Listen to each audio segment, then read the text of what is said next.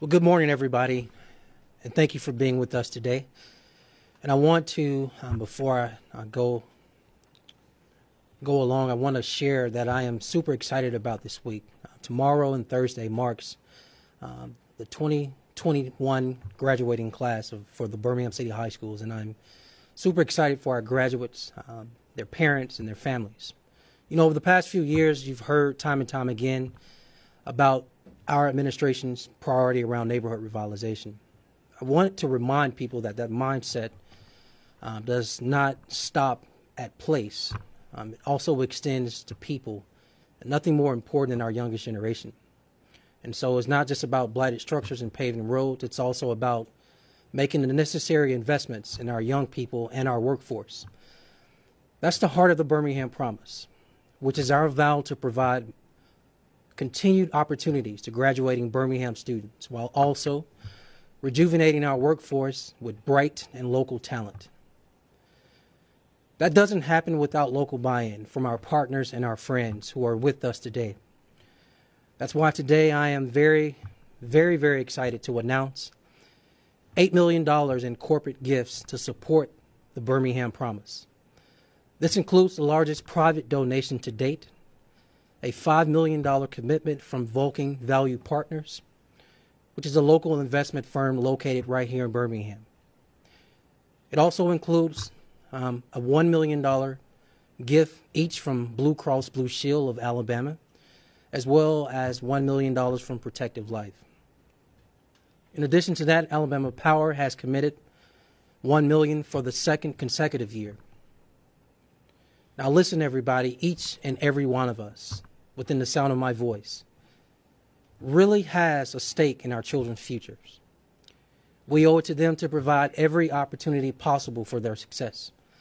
That's why I want to personally thank each of our partners that are present today for their commitment, for their passion, and for their resources in investing in, and most importantly, believing in our children. Also believing and investing in this vision for a brighter Birmingham. And so with that, I want to call Rachel Harmon up, who is the Executive Director of the Birmingham Promise.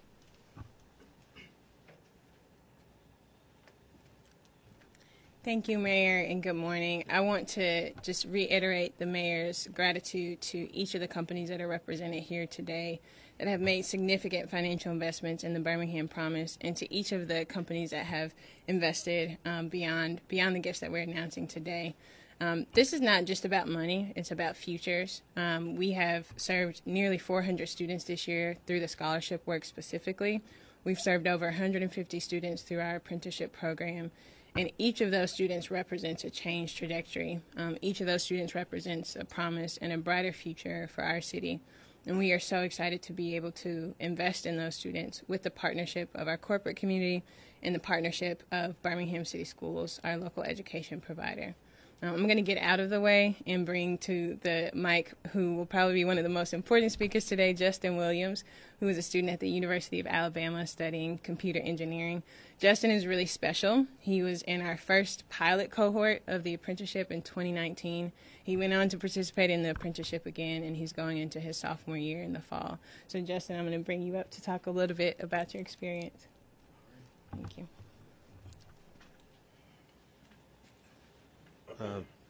Thank you, Mayor Wolfen, and thank you, Rachel. I really appreciate the kind words.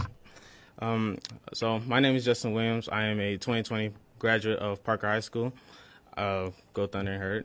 I am currently in my freshman year at University of Alabama, Roll Tide, obviously. And thanks to this wonderful initiative spearheaded by Mayor Wolfen and Rachel Harmon, they have provided me the opportunity for many different things. I was able to participate in not only one, but both of the apprenticeships opportunities that they allowed us.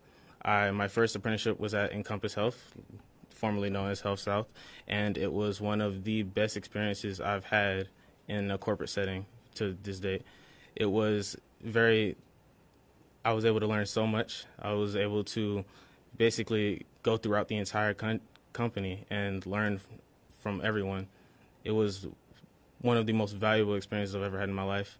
I was able also to learn from Fleo, a very small, well, not very small, but a small startup in right here in Birmingham, and it taught me a lot about how companies can improve the lives of their workers and how they can actually truly envelop the people of their community into the company itself. And these opportunities should not be squandered, should not be laughed at, should not be even considered to be something that is just here for the time. They are life-changing events. They can drastically alter the events of some of people's trajectory in life. And with both of those opportunities, and now with the scholarship presented by Birmingham Promise Initiative, I am able to go to the University of Alabama and study computer engineering, one of my many interests in this world. And so that really provides me with the ability to not have to worry about the financial drain that I'll be presenting to myself and my family, and be able to focus on my work and being able to be the best person I can be. And I can personally say that Mayor Woodfin cares about the kids, cares about the city, and I will personally be voting for him in this upcoming election. He has shown not once, not twice, but many times how much dedication he has to this community, has to this city, and in my lifetime, he has done the most from any mayor I've seen in a very long time. And just having this scholarship and these opportunities are one of the major things that I really appreciate from this program, and I really want to continue to develop from. And so I would like to thank Mayor Woodfin, thank the Birmingham City Council, and other individuals and companies that are providing these opportunities to me and other students in Birmingham City schools. By investing in the Birmingham Promise, they're helping to open doors for all of us and hopefully getting us in a position one day to provide the same kind of leg up for students in the area. And that is one of the best gifts that they could ever give any of us. I'd like to thank them from the bottom of my heart, not only for me, but for every student they have touched, to the hundreds and to the thousands that they will touch. Thank you.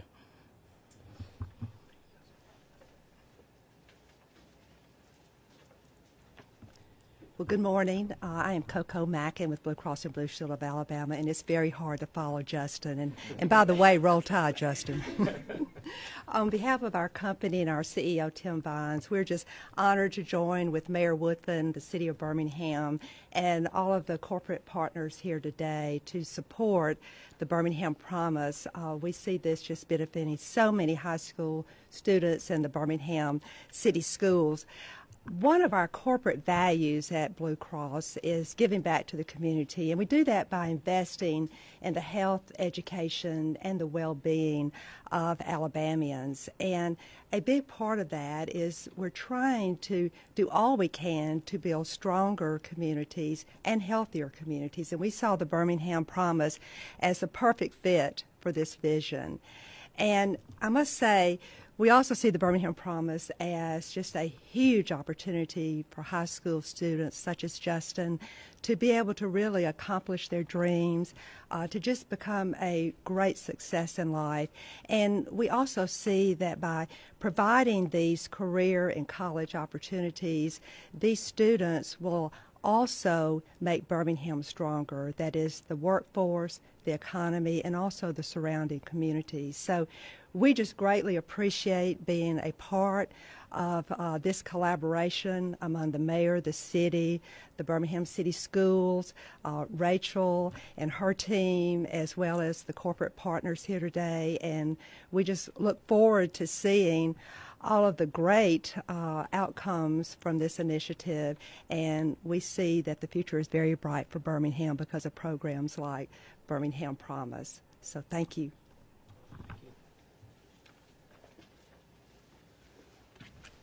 Good morning. I'm proud to be here today standing alongside so many dedicated partners who are committed to your vision, Mayor Woodfin. I'm Scott Adams, Executive Vice President of Corporate Responsibility, Strategy, and Innovation at Protective. I'm honored to be filling in today for Rich Beelan, Protective CEO. If you know anything about Rich, and about Protective, we get pretty excited when we talk about education and an initiative like Birmingham Promise. We firmly believe in the power of education and its ability to provide equitable and accessible opportunities. And Birmingham Promise is indeed a transformative initiative, and we are confident in the ability to develop the next generation of leaders like Justin, who will help shape and move our region forward. At Protective, we know how important it is to have thriving communities, and we are committed to making a positive impact in Birmingham, which has been our home for more than a century. We've already been fortunate enough to have Birmingham Promise apprentices working with us, and we've seen firsthand how committed these students are. We also hope that they've enjoyed and benefited from experiences that support their career paths while also meeting others and developing relationships that show them Birmingham is a great place to build a lifelong career. Today, we're proud to further that commitment by supporting Birmingham Promise through this financial investment. And it's an honor to collaborate with so many other organizations on a community-wide initiative like this. Thanks to everyone for playing a part, and especially Mayor Woodfin for his vision to create a brighter future for our students and our city. And with that, I'll turn it over to C.T. Fitzpatrick. Thanks. Thank you, Scott, and thank you for your company's generosity in helping this wonderful program. It's a real pleasure and a real honor for me to be amongst such great leadership. And speaking of leadership, I have to commend our mayor, Mayor Woodfin. He shared this vision with us, and we evaluated it as we do many worthy causes that we're approached with. And this one just really moved the needle for us. It's not only that we want to do good things and make the community better. We want this investment in our community to have a very high return and help as many people as possible. And the way that the entire program is structured with Rachel's leadership, I think the mentoring aspect of it is really important. And I think we all have just seen an example of return on investment, on return on charitable investment with Justin's comments. So we are humbled to be able to do this. We are grateful to live in this great city, and we're grateful for the leadership, both public and private, working together to make Birmingham an even better place. So thank you. Good morning. I'm Dr. Mark Sullivan, Superintendent of Birmingham City Schools. Let me first say thank you to the mayor for his leadership and his vision around the Birmingham Promise. Thank you to our community partners who are here, who are investing in our students. Thank you to Rachel, who leads the Birmingham Promise and does an outstanding job in that. You know, this week, hundreds of our scholars will be graduating from Birmingham City Schools at Bill Harris Arena. And while we are extremely excited about their accomplishments, we're even more excited about what they will do in the future. Many of our scholars, like Justin, will pursue university and community college degrees as a result of financial support through the Birmingham Promise. This announcement of additional contributions is a huge investment in the future business and civic leaders of tomorrow. I want to thank you again for your investment in our students, in our scholars, but as the mayor said earlier, this is also an investment in our community. So thank you to our community partners here. Thank you again, Mayor, for your leadership and vision on this, and thank you, Rachel, for your leadership with the Promise. Thank you. All right, thank you everybody so much for being with us for this announcement. We're going to open this up now for media. I know that we've got a few folks on. I'll start off with the first person who I talked to when he got started, Erica Wright with Birmingham Times. Do you have any questions for the mayor, Rachel, Justin, anybody else involved in this? No, I don't have any questions. Okay, no questions at this time. How about Cody Short with WBHM?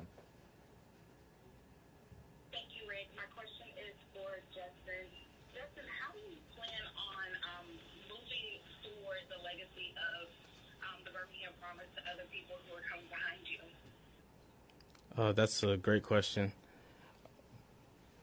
For me personally, the Birmingham Promise has definitely shown me how many different things that are available to me and to many other people here in Birmingham.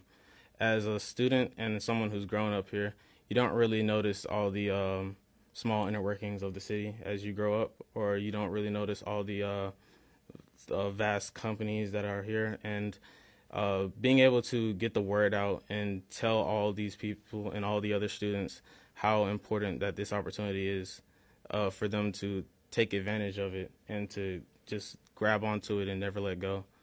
I think that is the best way for me personally to make sure that this stays a eventful part of Birmingham's history as a whole. And personally, I will continue to be in the Birmingham area and contribute however I can and however God will allow me to. But that was a great question. Thank you. All right, thank you, Justin. Cody, do you have a follow-up? No, that was it. Thank you, Rick. Okay, Stephen Quinn with WVMA. Stephen, do you have a question? I do. This is for Mayor Randall Woodfin. Mayor, I'd be remiss if I didn't ask. Today marks the one-year anniversary of what happened in Minneapolis with the death of George Floyd and everything that followed, including here in the city of Birmingham with the protests and then the looting that happened. I was wondering if you could reflect on what changes you've seen over the course of the last year in the city, and then also just your thoughts on the fact there was never any arrests or charges that came to bear on what happened in the city that day. Well, the second part of your question or comment, there were actually over 20 arrests that night. I want to say probably closer to 24. And there was a subsequent arrest, but I don't have that number in front of me. Related to reflecting on the past year, I think there are many things to consider. But in the interest of time and the topic we're on, I'll just give you one. I was able to participate in many, many conversations with CEOs and other leaders in the community. This conversation was not just from activists out in our streets. This conversation made its way to City Hall. It made its way to the superintendent's desk and our students in the classroom and online learning. It made its way to the corporate boardroom and the C-suites. And so all of us, not just in Birmingham, not just in Alabama, not just in the Southeast, but across America, this conversation was pushed.